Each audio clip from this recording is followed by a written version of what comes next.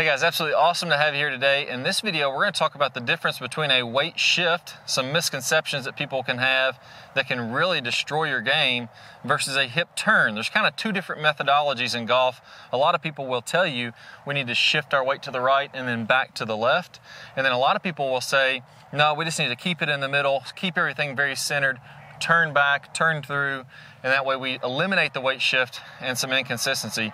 Well, in reality, both of those aren't quite right. And there's a couple of big traps that you can fall into if you buy into just one methodology versus another. But when you blend them both together, that's what the best players in the world are doing. And I got some great tips for you, some great tricks on how to get this exactly the way you want to get it in your game. And then at the end, some awesome drills to take action.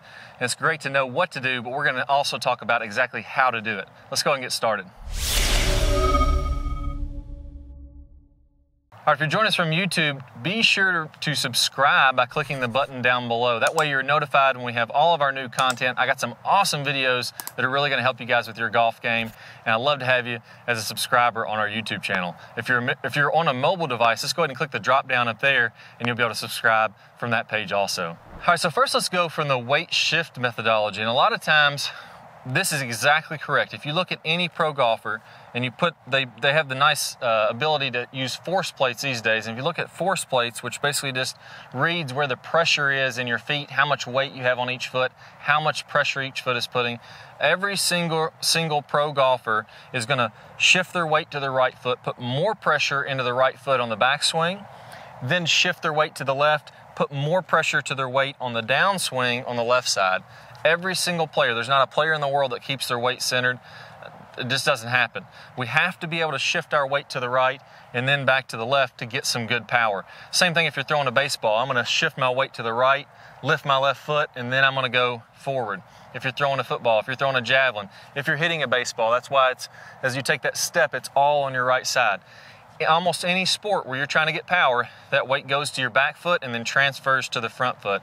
So that has to happen in reality.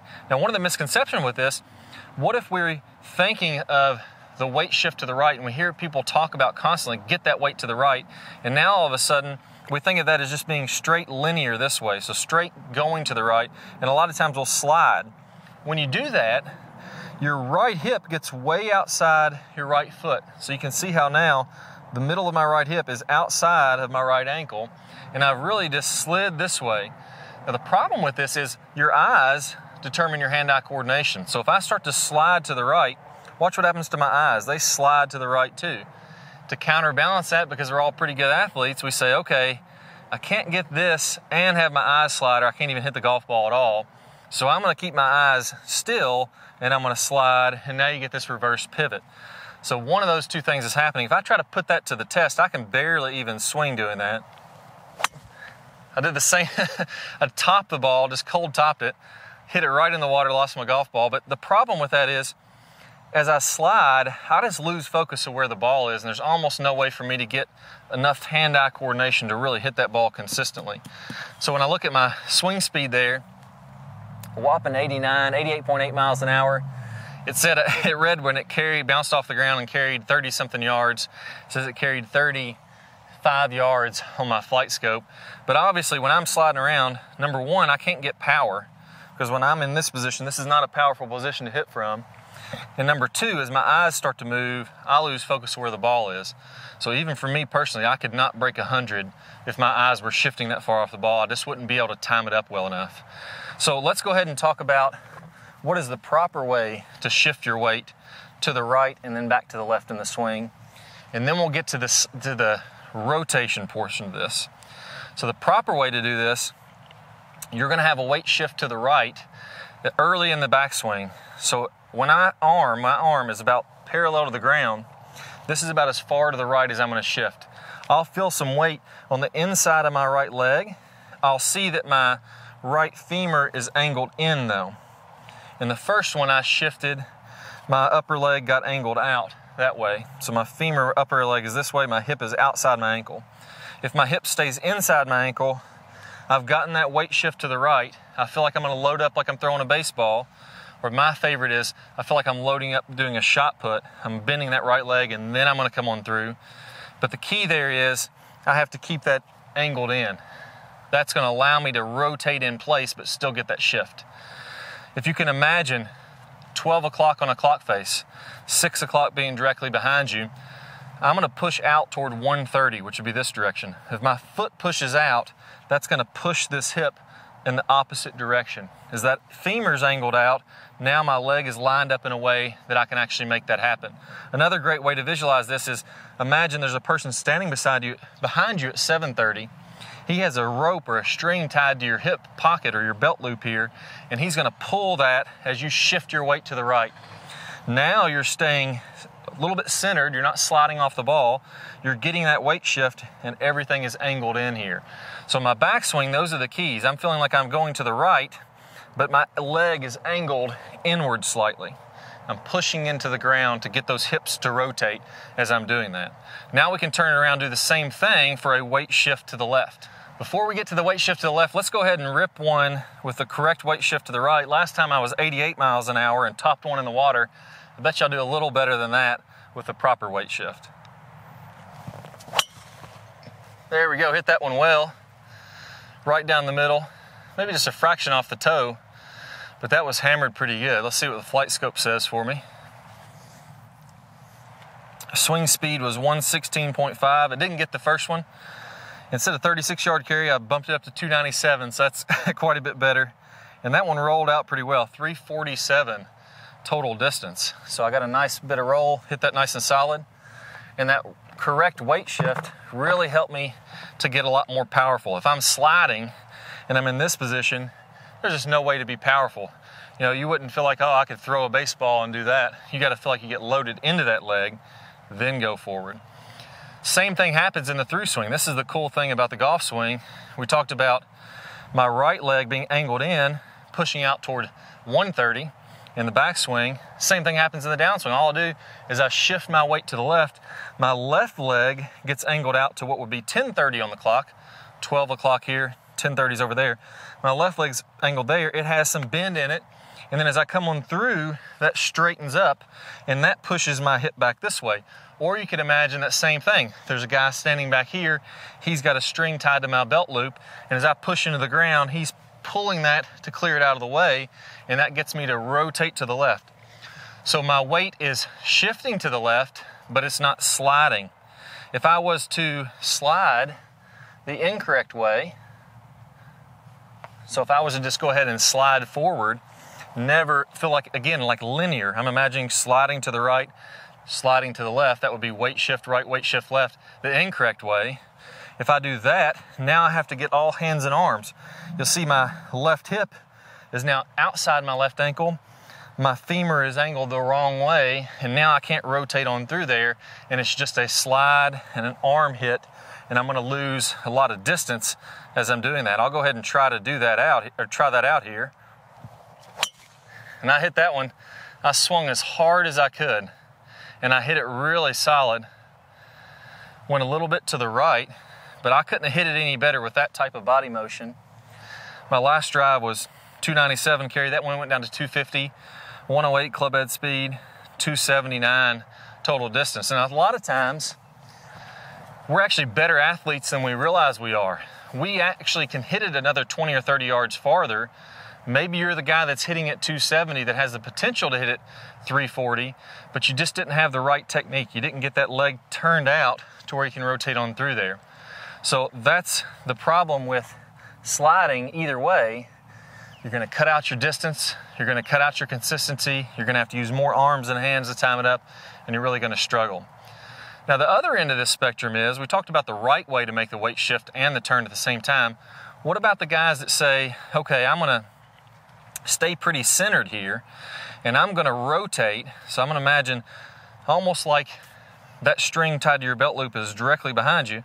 I'm going to rotate there, and then in the downswing I'm going to rotate the other way, and I'm going to stay pretty centered over this golf ball. It sounds really cool, and the great thing about this type of swing is that now my eyes are fairly centered, and I'm not going to move around very much.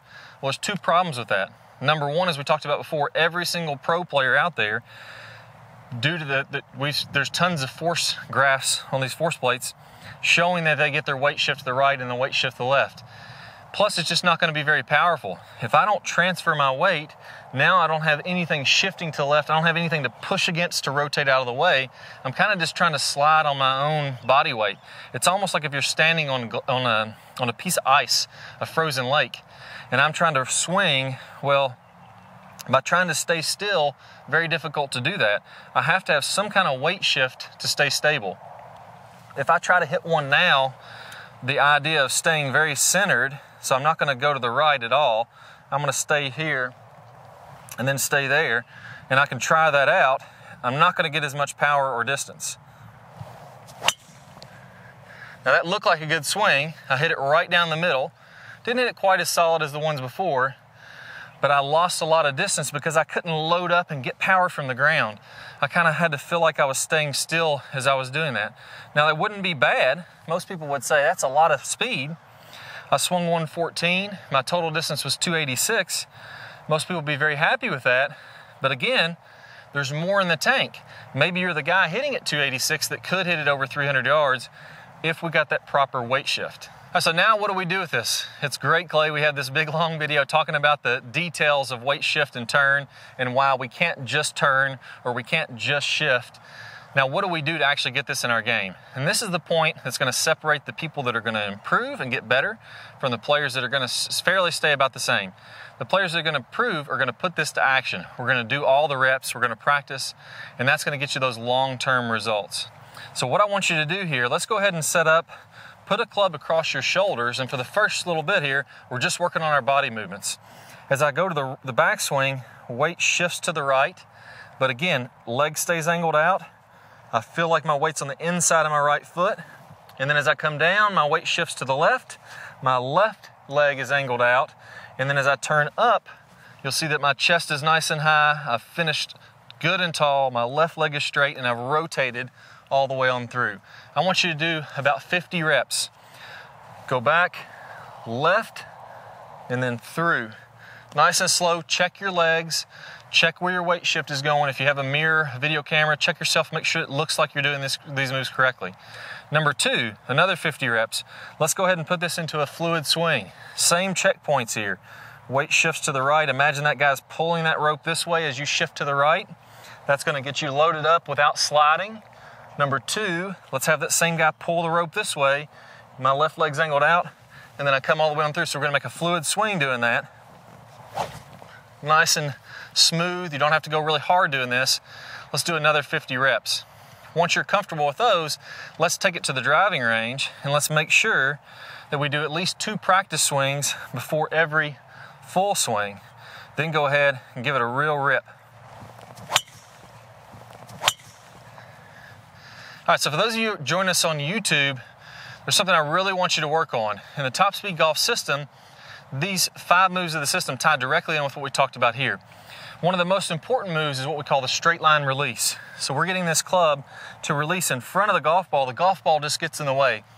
That left leg action is very important to that.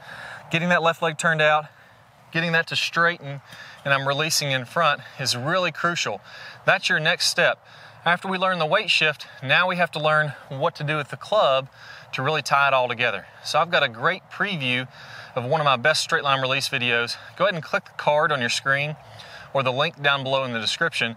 You'll get instant access to that video. You'll be well on your way to pairing that up with a straight line release, and you can put that with your weight shift you worked on today, and man, your entire body and the club is going to be working really well. You know, a common misconception I see is that we want to create lag and we just want to hold that lag all the way on through contact and get as much lag as we can coming through contact, and that's simply not true. In the release section, we're going to talk about how to turn that lag into energy, how to turn that into speed so that you can hit it very far and do it, like we mentioned, without hardly any effort at all. And as we're coming through contact, we're going to fully release this angle as we're about 45 past contact. So if I draw, a 45-degree angle, I should be looking at both arms, nice and straight, the club splitting those arms, so that by releasing the club, by getting this angle to release as we're coming through contact, that's what's going to create the speed. Our hands are moving a very short distance, our club is moving a very long distance through contact, and it creates that whip-like effect. Very different swings hitting the exact same position. So first let's take a look at Dustin Johnson. releasing the club 45 past. And the reason we're going to see such different swings producing similar positions is that this is the real physics of how this has to happen. Here we're looking at Sergio Garcia. Again, we're going to see tons of